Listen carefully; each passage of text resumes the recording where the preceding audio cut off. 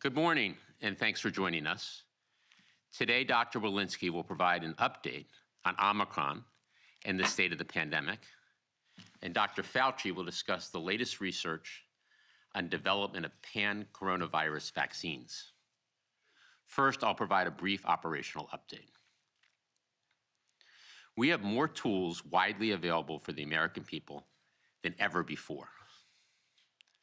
Vaccines and booster shots, convenient testing options, free high-quality masks, and effective treatments. We remain laser-focused on deploying these tools to help protect people and to keep schools and businesses open. Vaccines remain our single most powerful tool. And just this week, we hit important milestones. 70% of eligible seniors, those most at risk and most vulnerable, have now gotten their booster shot, and half of all eligible adults are now boosted. This is significant progress. As the doctors and data have made crystal clear, vaccinations and boosters provide the best protection. And so we keep driving more progress with millions of shots going into arms each week. In addition to driving vaccination progress here at home, the U.S. continues to lead the effort to help vaccinate the world. At President Biden's direction, we're donating 1.2 billion vaccine doses, the largest commitment in the world. And today we will hit a major milestone in our global effort. 400 million vaccine doses shipped to 112 countries. 400 million doses shipped for free with no strings attached. To put America's leadership into perspective, we have shipped 4 times more free doses to the world than any other country. Our tools are working, even in the face of a highly transmissible variant. And we continue to move toward a time when COVID won't disrupt our daily lives, a time when COVID is no longer a crisis, but rather something we protect against and treat. With that, over to Dr. Walensky. Dr. Walensky? Thank you, Jeff. Good morning, everyone. I'd like to start by walking you through today's data. The current 7-day daily average of cases is about 692,400 cases per day, a decrease of about 6% over the previous week. The 7-day average of hospital admissions is about 19,800 per day, a decrease of about 8% over the prior week. And the 7-day average daily deaths are about 2,200 per day, which is an increase of about 21% over the previous week. Yesterday, CDC released a new report that details the severity of Omicron in comparison to other variants. Similar to our prior report, these data demonstrate that COVID-19 disease severity appears to be lower with the Omicron variant than with prior variants. On this slide, you can see relative rates of cases, shown in purple, hospital admissions, shown in orange, and COVID-19 related deaths, shown in blue. This figure compares these outcomes during the 3 periods of high COVID-19 transmission.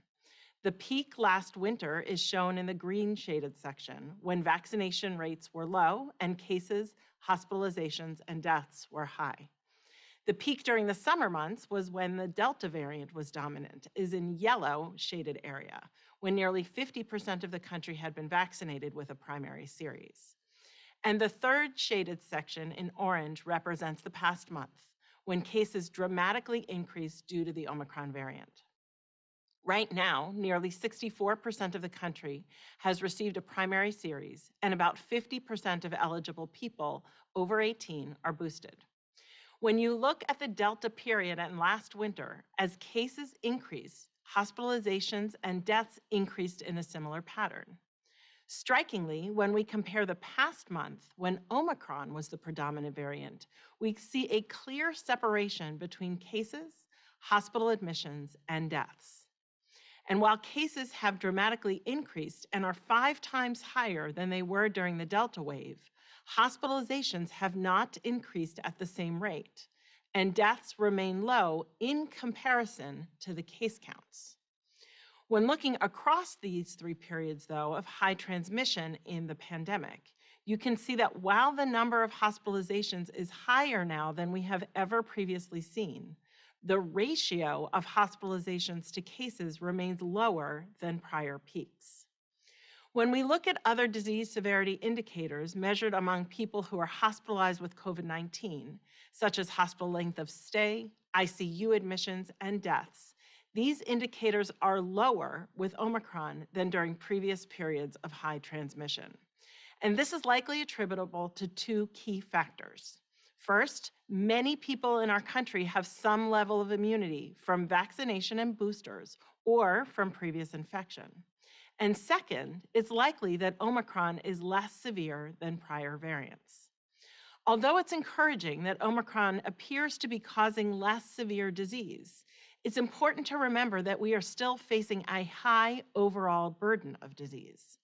Hospitalizations have rapidly increased in a short amount of time, putting a strain on many local health systems.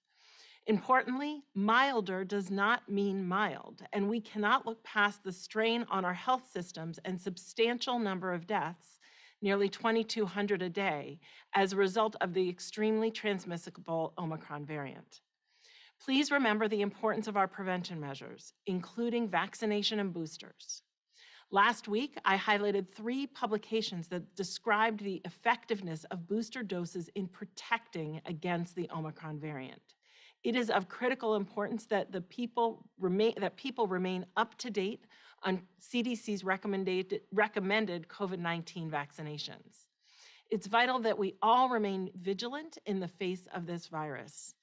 I know many people are tired, but many of our hospitals are still struggling beyond capacity. It's been a long 2 years. However, please now do your part to lean into this current moment. Now is the time to do what we know works: wear a mask, get vaccinated, and get boosted. Thank you. I'll now turn it over to Dr. Fauci. Thank you very much, Dr. Walensky. I'd like to spend the next few minutes talking about our plans for the future and our current activities on the development of a universal coronavirus vaccine. First slide, please. A little bit over a month ago, my NIH colleagues and I wrote a perspective in the New England Journal of Medicine talking about the urgent need of a universal coronavirus vaccine. The reason we did this perspective was to bring to the attention of the public, next slide, the fact that in reality, over the past 20 years, since 2002, we've had 3 coronavirus major disease outbreaks: SARS, MERS, and COVID-19, which we are currently experiencing. However, since September of 2020, there have been 5 SARS-CoV-2 variants of concern: Alpha, Beta, Gamma, Delta, and now the current Omicron. And so obviously, innovative approaches are needed to induce broad and durable protection against coronaviruses that are known and some that are even at this point unknown. Hence, the terminology pan-coronavirus vaccine. But I want to explain why this is somewhat of a complicated issue. Next slide. This is what we call a phylogenetic tree of the coronaviruses. If you look in the center of the circle, that's the original source. And like a tree, it has many, many branches. And as you can see, there are many different types of coronaviruses. Those that have affected humans are in red font.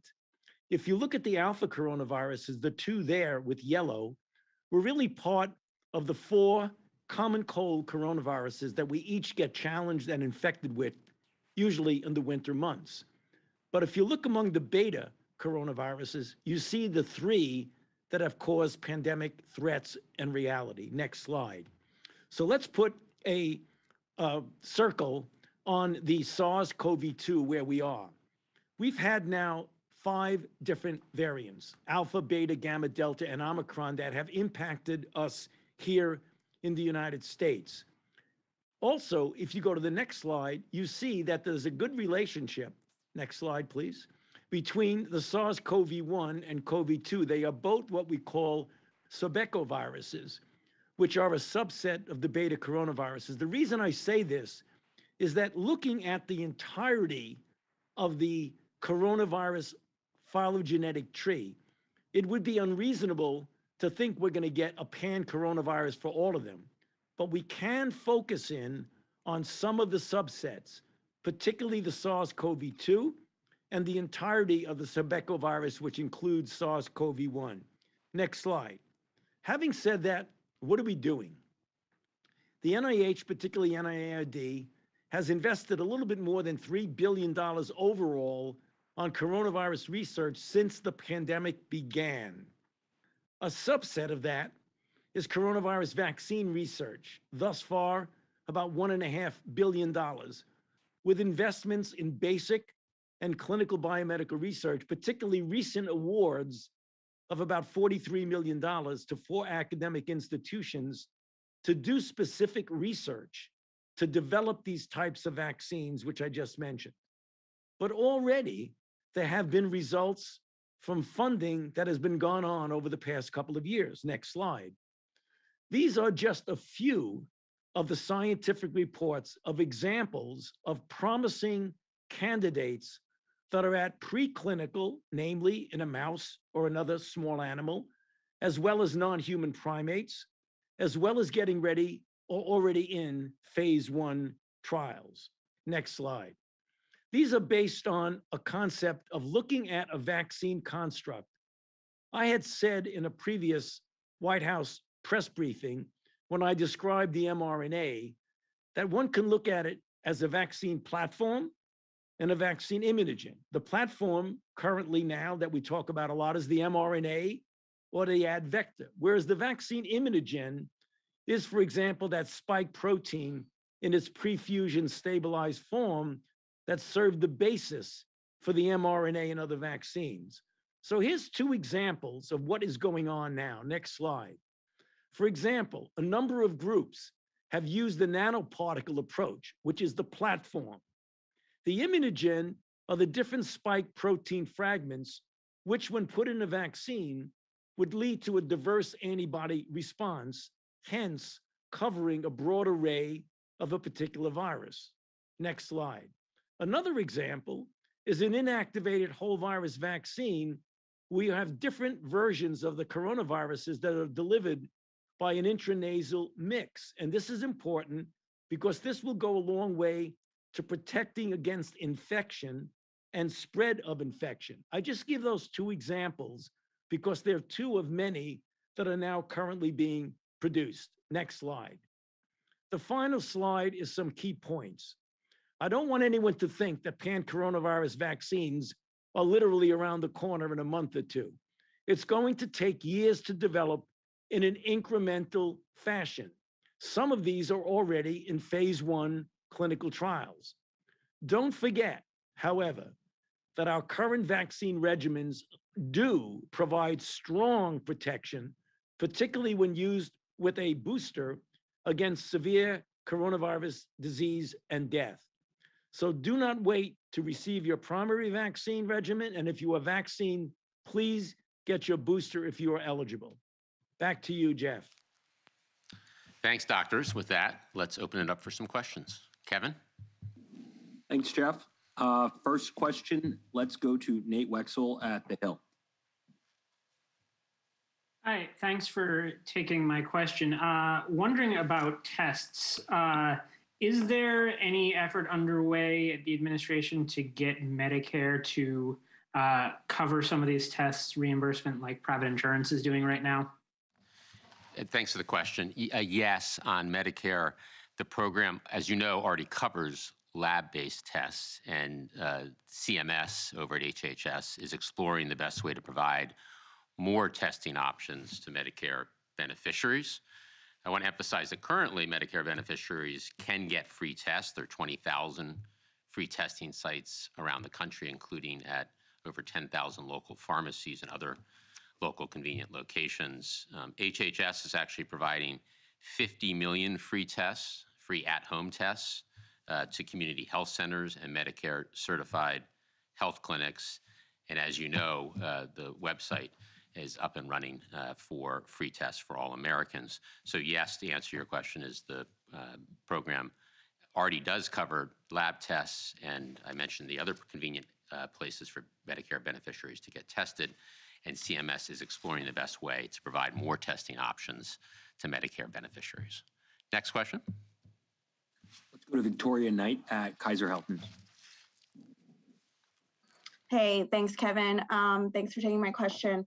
So a couple of questions about the specifics of the N95 mask distribution program. So when are these masks going to arrive in the community health centers? How many of the 400 million from the Strategic National Stockpile are going to community health centers? And then why are these masks not being shipped directly in the mail with the rapid test kits that are being sent in the mail via the U.S. Postal Service? Good, thank you. So last Wednesday, a week ago, we launched the program to make 400 million N95 masks available. This is the largest deployment of PPE, personal protective equipment, in U.S. history. We just determined that the fastest way to get masks out was through the channels that we use for vaccines, including community health centers and local pharmacies. We've already shipped masks out, and we're beginning to see people pick up these high-quality masks at locations across the country. They came online at several locations across the country through retailers like Hy-Vee, Walmart, and Meijer last Friday, so just 48 hours after we announced the program. So the program's off to a very fast start. I think the decision to use those channels to get masks out immediately is the right decision. Across the next couple of weeks, the program will hit full strength, so Americans will be able to pick up free masks, as I said earlier, at tens of thousands of convenient sites, including, as you mentioned, community health centers around the country and local pharmacies. Next question. Let's go to Tamara Keith at NPR. Thank you for taking the question. At the top of the briefing, you talked about moving to a place where COVID won't disrupt our lives and it won't be a crisis. And I wanted to get you to tease out that messaging a little bit more. What does that look like? How do we get there? And relatedly, what's the status of delivery of the antiviral pills from Pfizer? How soon are you expecting to have those tens of millions of pills? Okay, why don't I have Dr. Fauci start on the first, and then I will talk about the delivery of the Pfizer pills. Dr. Fauci? Yeah, thank you very much for that question. Yes, well, people ask that all the time. What is an acceptable situation with regard to SARS-CoV-2 and COVID-19, and in this case, Omicron, that we are willing to live with in the sense of not having it disrupt our lives? Well, first of all, the important point to make is that we are not there right now. As Dr. Walensky said, when you have over 2,000 deaths, 150,000 hospitalizations, and you have people who are now getting infected to the tune of somewhere around 700,000 a day, we're not there yet. Where we want to be is that sufficient control, and control we mean not eradication, like we did with smallpox, that's unreasonable, not necessarily elimination, like we've done with polio and with measles by mass vaccination campaigns, but a level of control that does not disrupt us in society, does not dominate our lives, does not prevent us to do the things that we generally do under normal existence. That would be a level of infection, but more importantly, concentrating on the severity of disease, hospitalizations, and deaths that fall within the category of what we generally accept. We don't like it, but we accept it with other respiratory viruses, RSV, paraflu, and even influenza. And if the degree of immunity in the general community population, either through infection plus boosting, either vaccine plus boosting, or just vaccine alone, those are the things that will hopefully get us to the point when we have antivirals to be able to treat people who are at high risk, that we no longer are in a situation of threat to our equanimity, threat to our economy, the threat to allow us to live a normal life. We believe we can get there because we have the tools with vaccines, with boosts, with masks, with tests, and with antivirals. That's what we talk about when we get to the point where we can, quote, live with the virus. But as Dr. Walensky emphasized, that is not where we are at this point. So we still have a way to go. So on Pfizer, we've purchased 20 million treatment courses of the Pfizer pill, And we accelerated the delivery of the first 10 million from September to the end of June.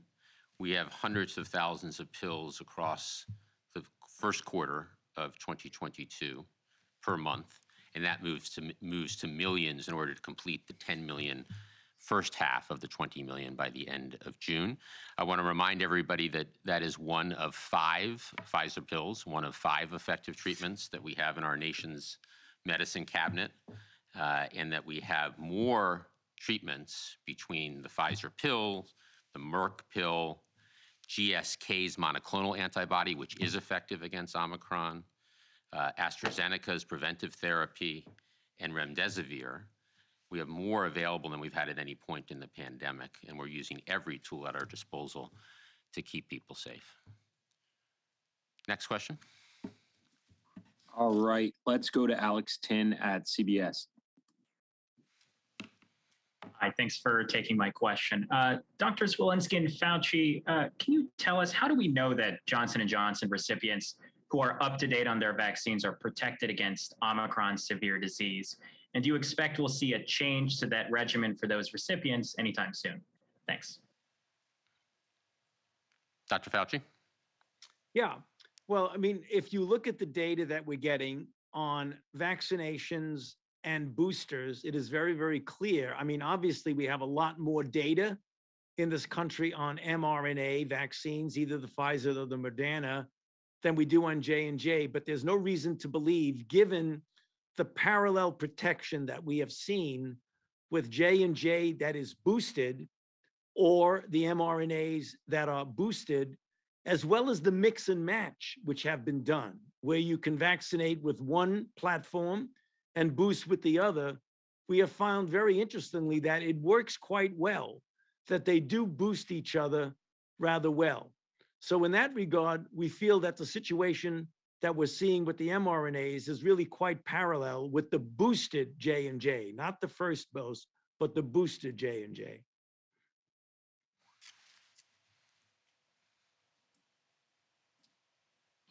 All right, next, let's go to Cheyenne Haslett at ABC.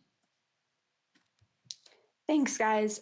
For Dr. Fauci, I had a question for you. If you could talk a little bit about this next age group waiting for vaccines, kids 4 and younger, any updates on when we will hear from Pfizer on data?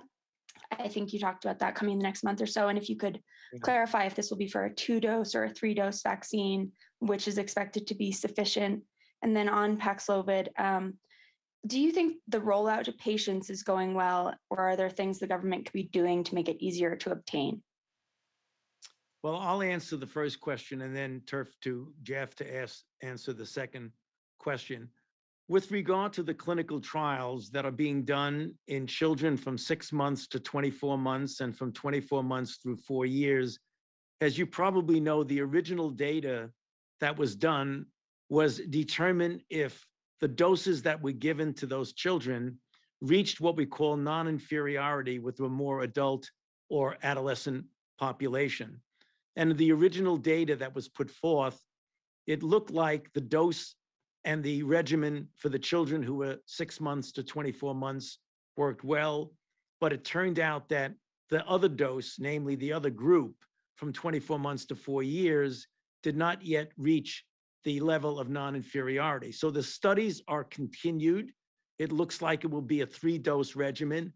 I don't think we can predict when we will see an EUA with that, because the company is still putting the data before the FDA, and I certainly don't want to get ahead of the FDA because I'm not privy to the data, and even if I were, I wouldn't want to anticipate what the FDA would do. I think we just need to be patient and know one thing for sure, that that's why the system works, because the FDA is very scrupulous in their ability and in their effort to make sure that before something gets approved for people at any age, including and especially children, because of the special vulnerability of the children, that when these vaccines become available for children at those age, we can be certain that they will be safe and that they will be effective.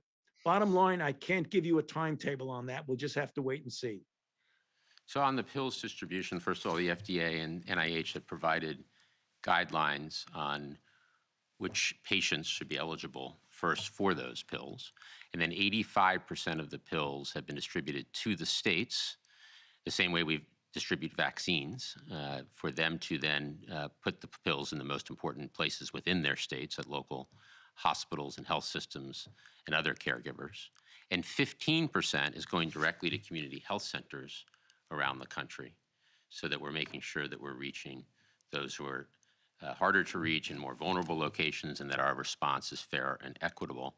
I think it's important to note that as soon as we get monoclonal treatments or pills, we distribute them out to the states so that they can get to patients as quickly as possible. Next question.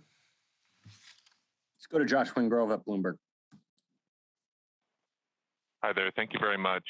Jeff, you said last week you might have an update this week on how many orders have been placed for those tests. I'm wondering if you perhaps have that.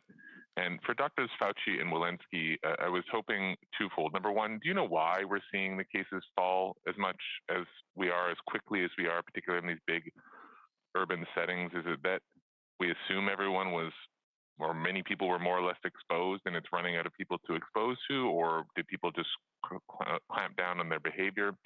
And forgive me for adding on, last night, Tucker Carlson's show advised viewers to stop using mRNA shots entirely, and I wondered if you wanted to respond to that. That show, of course, has a pretty significant viewership, and that's a message that was sent out last night. Thank you.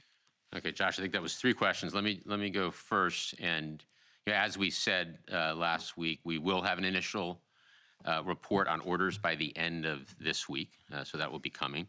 We've seen strong demand, and the website has worked very well, taking in orders quickly and efficiently. Importantly, already tens of millions of tests have gone out the door and are arriving, and many have arrived at people's mailboxes and doors. So we look forward to getting more and more Americans free tests directly at their doorstep in the days and weeks ahead. Dr. Walensky, do you want to take the second question on the steepness of the decline? And then Dr. Fauci, if you want to make any comments on mRNA vaccines. Happy to. Thanks, Josh. So, the shape of the increase, the slope of the increase, and the steepness of decline is what has been mirrored in other countries as well. South Africa and UK have seen similar trends. I think it's a combination of what you commented on. First, that people are behaving differently in the context of Omicron. Many are, masking up. Many are doing more distancing than they had before while we're in the middle of this surge. I also think that there's a large component of people who are vaccinated, people who are getting boosted, and some who have been previously infected now, many who have been previously infected now, either with Omicron itself or with prior variants where they have some enduring protection. Maybe if I could just comment on the mRNA vaccine and just say last week CDC put out data that demonstrated that if you are boosted, you are 68 times less likely to die than if you are unvaccinated. Our hospitals are full of people who have not been vaccinated, and I would encourage people to go get vaccinated. I'll see if Dr. Fauci has anything to add. Yeah, I think the data speaks for themselves. We make recommendations based on the scientific data and the observations, particularly those that Dr. Walensky has just mentioned. The overwhelming proportion of people in this country who are vaccinated have gotten mRNA vaccinations, either the Moderna or the Pfizer. And if you look at the data, you can't walk away from the facts. And the facts are stunningly obvious when you look at the hospitalization and deaths among unvaccinated versus vaccinated and boosted. So there really isn't much to say about that, except that the facts speak for themselves. Kevin, next question. Let's go to David Lim at Politico. Hi, thanks for taking my question. Senators Patty Murray and Richard Burr yesterday released draft legislation calling for the CDC director job to be subject to Senate confirmation. Does the Biden administration support this proposal? And Director Walensky, do you believe that this will strengthen accountability during future public health responses, or do you think that the idea has downsides? Let me take this first. So first of all, I want to say we look forward to reviewing the bill and appreciate the senators' focus on pandemic preparedness and making sure that we never ever face a pandemic of this magnitude again. I think that we'll leave it to Congress to sort through the CDC director status of confirmation. And overall, we look forward to engaging with the Senate as the bill comes together. I don't know, Dr. Walensky, you have anything to add there? No, I don't have much to add. I just will echo the gratitude and say right now my focus is on, we'll certainly review the bill, but also focusing on, the pandemic that we have on our hands right now. Kevin? All right. Last question. Let's go to Zeke Miller. Thanks again for doing this. I just want to follow up on Dr. Fauci's comments in response to Tam's question regarding living with COVID. Is it your sense, doctors, that this is the last disruptive surge of COVID-19, given all of the tools, vaccines, boosters, antibodies, and the like? Is there a light at the end of the tunnel that you see now?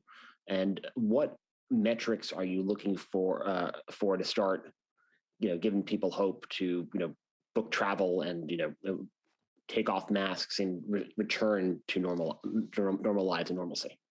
Dr. Fauci? Yeah, well, Zeke, we tend to explain it in the terms of a best case scenario and a worst case scenario. We all are hoping for, and I believe we likely would get more towards a best than a worst case scenario, but we don't know.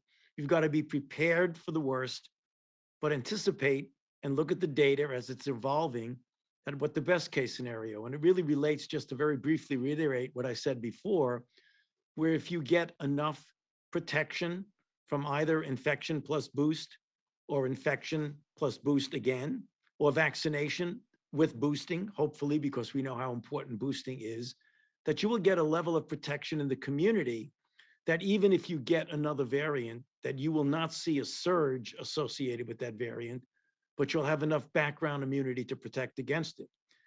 The level that we want to so-called accept living with it is what I mentioned in answer to a previous question. We want to make it low enough so that it doesn't disrupt our capability to function in society in a relatively normal way. We do that with other respiratory viruses. We know that we get RSV, particularly against vulnerable, the elderly and children. We get parainfluenza. We get influenza. These are important. We try our best to contain them, but they don't disrupt us with regard to challenging our hospital system, with regard to challenging the entire healthcare delivery system. That's where we want to be, and I believe that we will get there, hopefully sooner rather than later. But as I say that, I say we still will always be prepared for the possibility that there may be a variant that will make that timetable turn around. And so that's the reason why we're doing all of the things that we're doing, including my presentation a little bit ago about a pan-coronavirus vaccine. Thank you. Yeah, I would just add to what Dr. Fauci said, it's stark contrast to where we were a year ago. We now have the tools to protect ourselves, our communities, our schools, and our businesses, the vaccines, the boosters, the tests, the masks, the treatment. That makes this response so different, and our situation in our country so different than it was a year ago.